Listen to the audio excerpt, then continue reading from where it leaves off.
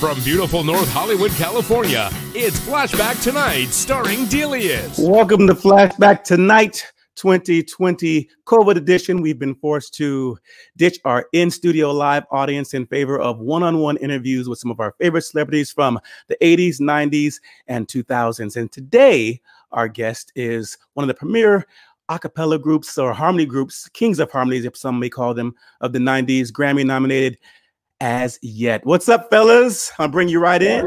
How you doing? All right. Good, man. You guys looking good, man. How's 2020 COVID edition been treating you guys? Not good. Not good. Yeah. Has everything been canceled, or you still got some gigs somewhere in the line? Cancellation after cancellation. I think you know everything canceled. Isn't that crazy? Just like you start out the beginning of the year with a lot of dates, and just like a Thanos snap, just bye, just gone.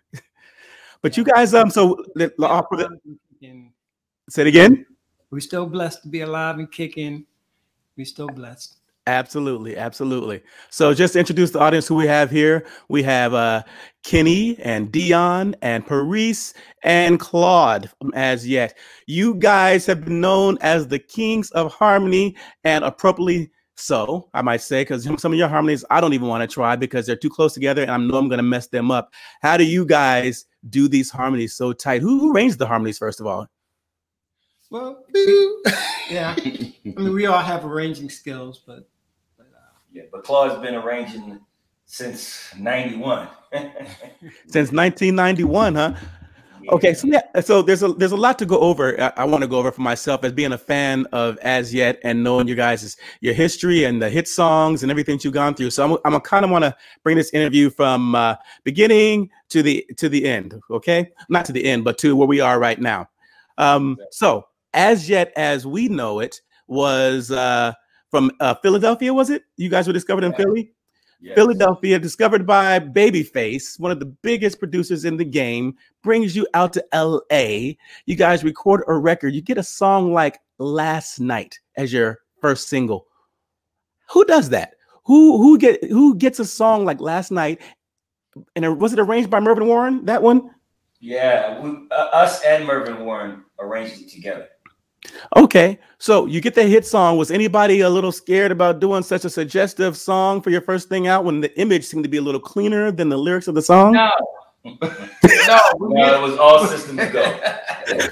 He said all systems go. Who played it for you first? Babyface actually took us to his house, set us down, and played a long list of songs that he thought would be good for the album. And the very first one for us was Last Night. Yep. And how was that? We knew it was a hit. I mean, when Russell Simmons heard it, he had to have it for the Nutty Professor soundtrack. And it would spiral from there. Yep. Absolutely. How was that working with Babyface? I mean, you guys newbies in the game, and you work with the biggest producer on the planet. What were you guys thinking when Babyface said he wanted to work with you guys? We hit the jackpot.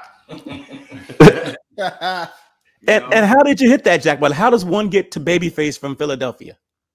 Wow. I mean, that was such a long track meet. I mean, we pretty much, hunted LaFace Records down. We knew we wanted to be on LaFace Records since Dame. Dame.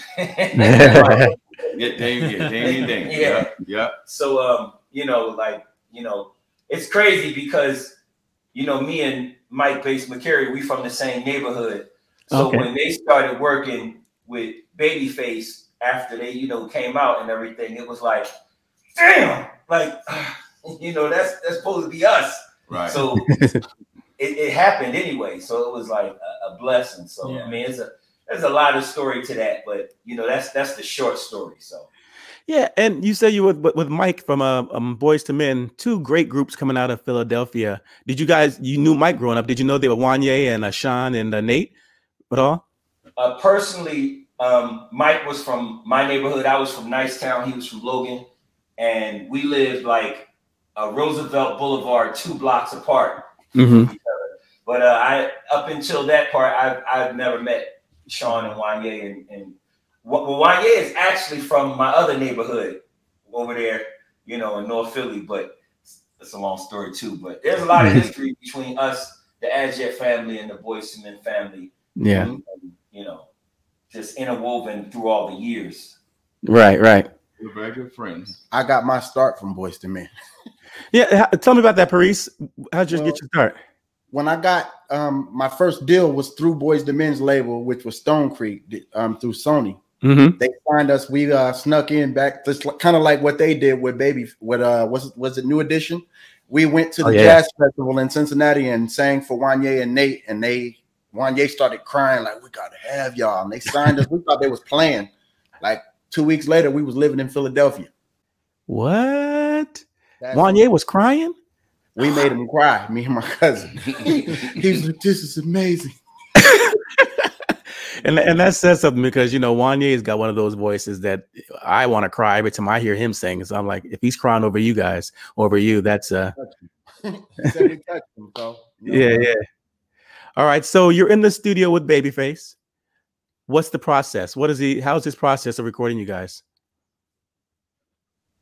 Well, we first did the run of the backgrounds of like 5 songs. Yeah. Like, so we went in and we pretty much did what we do. We arranged the backgrounds with Mervyn Warren from Take 6, who, you know, they asked us if anyone we would want to work with, and of course we mentioned, you know, anyone from Take 6. You know, so we got with Mervyn, and we arranged a lot of those songs with him on the album, and man, I mean, it was like clockwork. It was just really quick. Yeah, man, that's amazing. Pretty much, Babyface, he said a few times that he pretty much signed us because we were a self-contained unit. So, you know, it was kind of like he just sat back and until he was ready to, you know, do what he do with leads and stuff like that, he just pretty much sat back and let us and Mervyn put it together. Man, I'm so jealous. I ain't gonna lie. Like, I have never worked with Babyface, and that is a goal. I'm like, damn, I would love to work with him. What was that? I said, he's still living, you know. He beat that COVID. Oh, you right? I'm running from that COVID. We knew about that, got it. Right. We just did a show. We opened for Babyface. Actually, it's been a year ago now, this time last year. And I was definitely trying to like drop hints of like, man, it'd be great for All for One to have a Face song. Wouldn't that be great? You know, wouldn't that be great?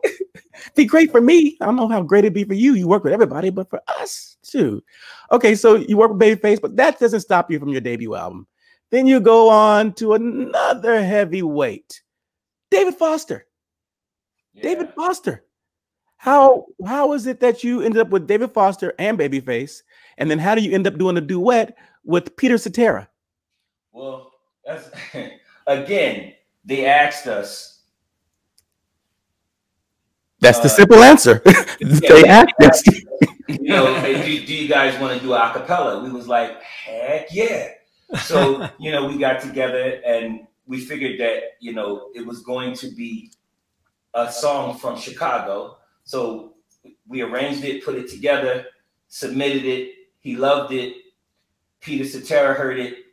David Foster heard it. They wanted to, David Foster and Peter Cetera, they actually played in the chords of our acapella. So, and that's how that became, and that's how we actually did the show with you guys, and all of us ending up on a stage with Celine Dion and Terrell and that. Yep. It was some sort of 70s theme thing, wasn't it? Yeah. What was that? It was the David Foster and Friends show with Az Yet, All for One, Celine Dion. Yeah.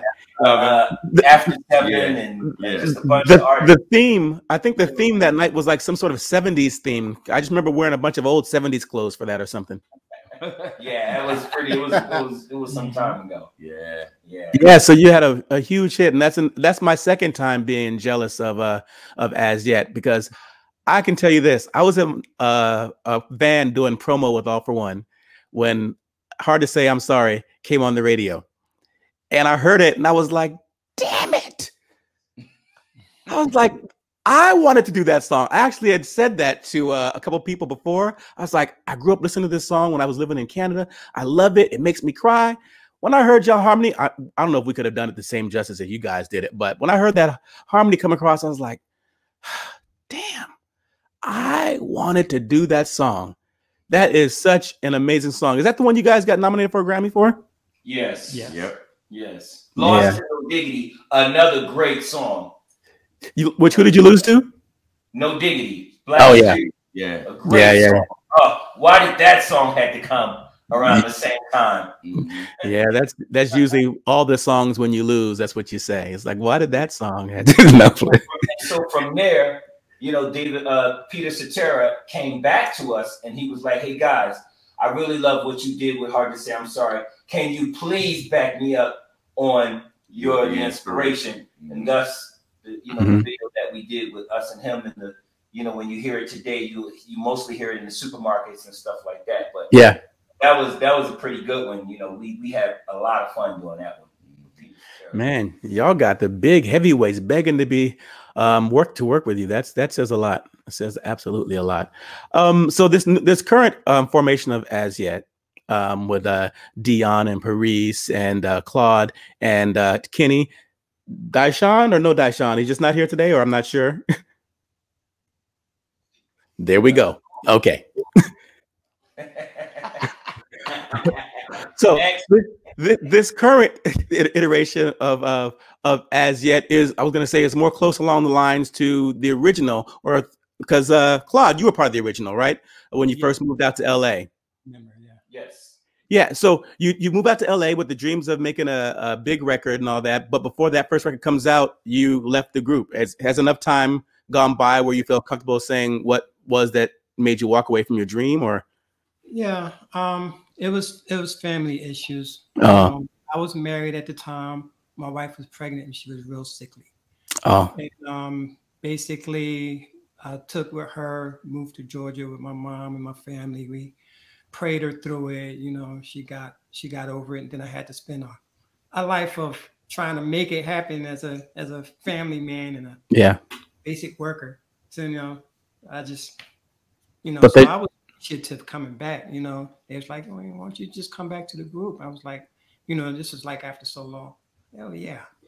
Yeah, and you got the range for the part, because I've been Googling and listening to you guys singing. You got that high tenor. You got the high tenor working for you.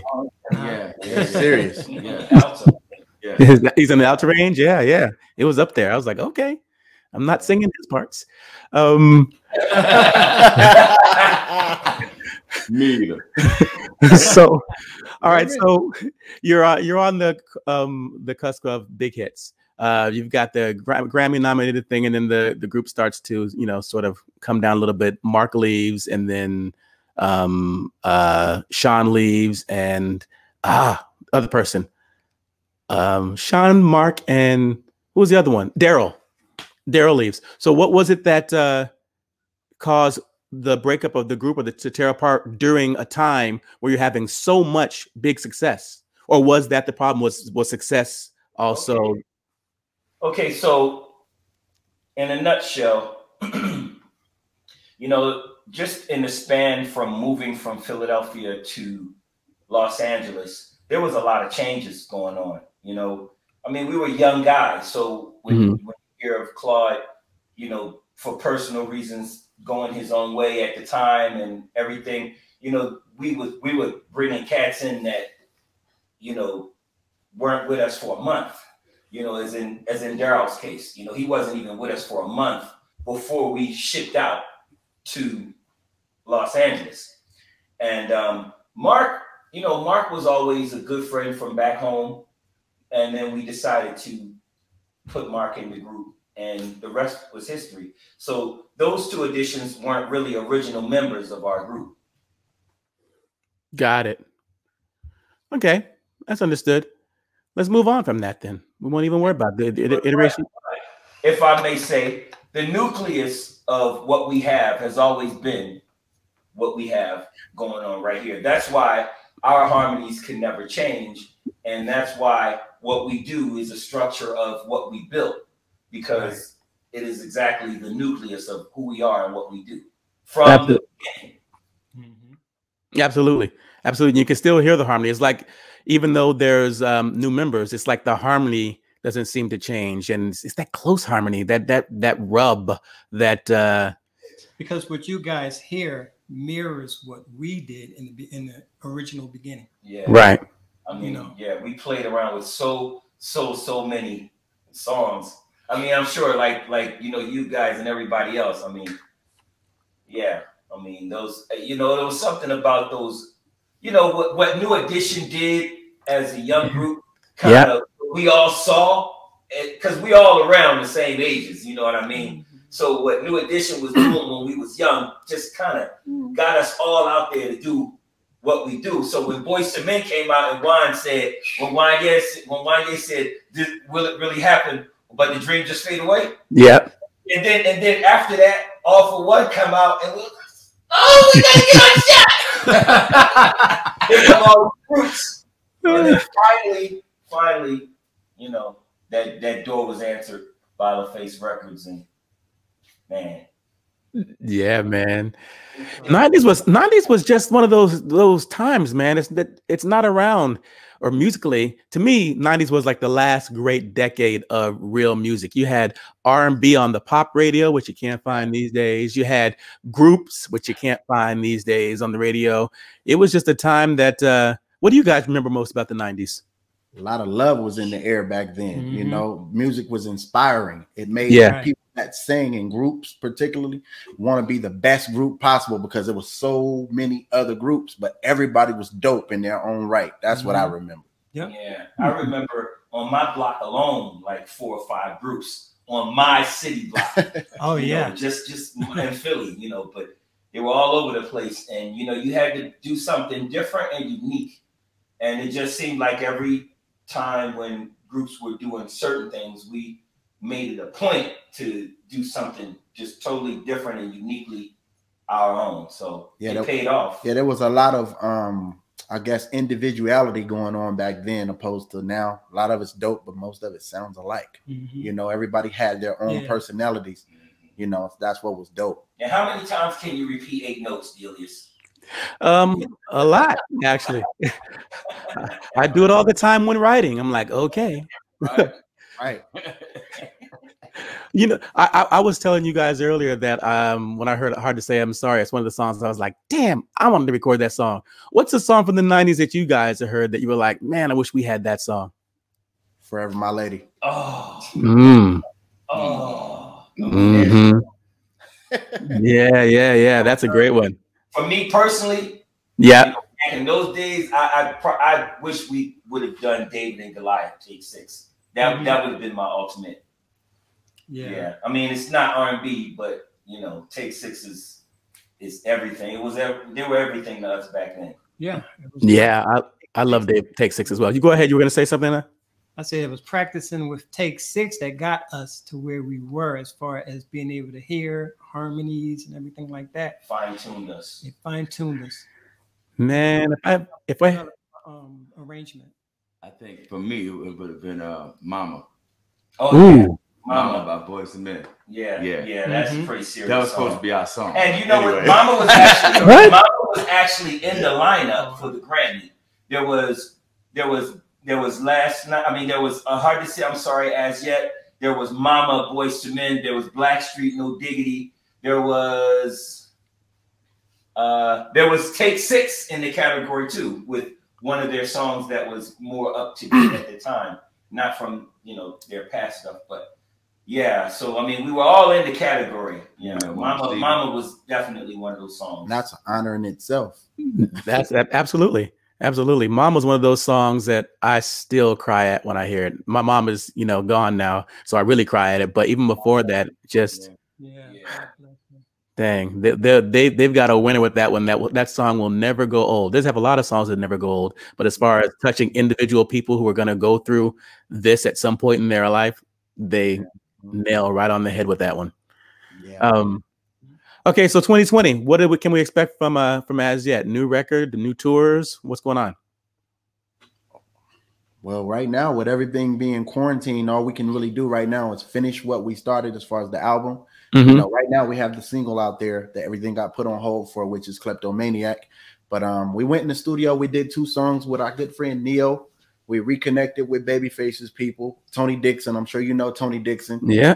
And we're hopefully going to go back in with him soon and do some more work with him. And Chris Henderson did Blame It on the Alcohol and Happily for Kate. He sent us a couple of bangers, and we're finishing them up tonight. Yeah, and you know, we got our app coming out in about 2 to 3 weeks, so make sure you pick up the As Yet app on any store. Now, what can we find on the app? Just about tours and things you'll be doing and new records and materials? What's all on the app? Everything. Like when we start doing our shows, if we're doing a quarantine show, if we're on the road, if we're doing a podcast, if we're doing a podcast where we're cooking and singing as a family around Thanksgiving and Christmas, if we're doing a giveaway, raise money, a raffle, anything, it's going to be right there. Okay. That's actually smart. Give a little push notifications whenever you're in your town or something. Absolutely. On all platforms, Facebook, Instagram, Twitter, everywhere. When we put it out, it'll be everywhere. Actually, very, very smart. Very smart. Who do you guys, when this is all over and we get back to touring and all that, who do you guys want to go on the road with? Is there somebody that you always looked at? What? Absolutely. Bring it. We can't be the top of your list, right? Why not? Right. Why not? Couple people. All for one. I'm thinking Janet Jackson. Something you're like all for one. Yeah. Hopefully we can do some things with Neo and with reconnecting with the Babyface circle. Hopefully we can get with them and do some stuff as well, because that relationship is still good over there. You know. Yeah. You guys are obviously still respected, because here you are back into the studio and you're back with big name producers. You've never done a record without having David, Babyface, Neo, these big producers working on your material. That's amazing, guys. Are you writing for yourselves or? Oh, absolutely. Yeah. What is it that you guys like to write about musically? Do you tell personal stories? What do you draw your inspiration from? I thought, for me, personally, for me, it's if I'm doing a song that somebody else produced the track to, I write about the way the track makes me feel, or the way that I wrote, or the way I produce a track, or something like that. It could be a well-rounded topics situation. Yeah, the good music will speak to you, and it'll basically bring out of you the lyrics and the concept of what that music needs to say. Absolutely. Yeah. What was that? I said love is in there somewhere. Love always works. There's only a few ways to say I love you, but we seem to be able to find those in every song for the last, millions of years. Right. Never go wrong with that. So it's just definitely time to put some paint where it ain't right now, as far as what people have been hearing for a while. Time to really put some of that real back out there. Ain't that the truth? It feels like on the radio today, guys are afraid to say I love you in a song. There's no romantic groups or no romantic R&B people who are not afraid to say I love you in a song. You got to nowadays, if you want to set the mood for your woman, you got to go pick one of the old records to play it. Right. Yeah. Why do you think the music industry has gone to the way it's gone? I don't mean to diss nobody. I hope this don't cut nobody. But I think a lot of the people that run the labels, that make the decisions, they just good with numbers. They're not good with music and what's good for the people and what people love. If people love it, they buy it. It shouldn't be about what the last person's numbers were. We need you to do something like that. Yeah. It just changes everybody's narrative as far as I guess the individuality, that word again. It changes everybody to wanting to be the same superheated with the same 8 notes, opposed to being digging deep and doing something that's innovative. Yeah. I used to always hate when someone would say, we want you guys to do something like this record right here. I'm like, well, if you're following behind somebody, you're already late to the party, because by the time this comes out, somebody creative will have something different, and then when they're afraid to take chances on something you may be experimenting with, it's like, I don't know if I've ever heard anything like that before, but then it becomes a hit and everybody's like, I want something like that. Right. Yeah, exactly. Right. Yeah, exactly. It's like, I can't take it. Well, and don't get me wrong, some of the stuff that's out there is amazing. But the dope thing about, like, I love these dudes even before joining the group. The dope thing about AZ YET, they can sing anything. Yeah. You know, we can sing anything. So if you give us a track like that, we put what we do to that, opposed to trying to sound like those people. Just give us that track and let us put AZ YET on top of that. Right. And that brings some beautiful gumbo to the table. Right. Absolutely. Yeah. Who are you guys listening to today? Today's music. Who inspires you today on the radio? I would say her. Yeah. Mm-hmm. Yeah, like her. You got Post Malone, you know. Mm-hmm. I like Janae Aiko. I like her. Mm-hmm. Listen to some Halsey, you know. I also like the boy, what's his name? Sam Smith. He's dope. Sam. Of course, Beyonce. Yeah. Now there's a tour. When I say we want to tour with Beyonce, like, yeah. Yeah. Man. Yeah. Can I get one of your opening spots on that tour, Beyonce? I'll go on at 5 o'clock when your concert starts at 8. Just put me in the building. Right. Right. Just so you can tell everybody I opened up for Beyonce. So I opened up for Beyonce. I did that tour. She wasn't even in town yet, but I was there. Nobody saw it, but I was there. Uh-huh. Some people call it a sound check, but I was on the same stage. Right. Right. Well, fellas, it's been great speaking with you. Anything you want to tell your fans before we get out of here? Yeah. Go follow us at @thereal.azyet on Instagram, and then on Facebook, AZ YET. AZ YET. Search AZ YET Yeah. on Facebook, and don't forget to pick up that app coming to an app store near you. AZ YET. Yes, it's available on Android now, but in the next 3-4 weeks, it'll be on Apple, on iOS. It'll be everywhere. Ladies and gentlemen, Flashback Tonight. This is AZ YET. Make sure you pick up their app. Make sure you go to their website, follow them, and see them on tour when they're on tour. Thank you, guys. Thanks for joining us. All right. Thank you. Thank you. Salute, brother. All right. Good night.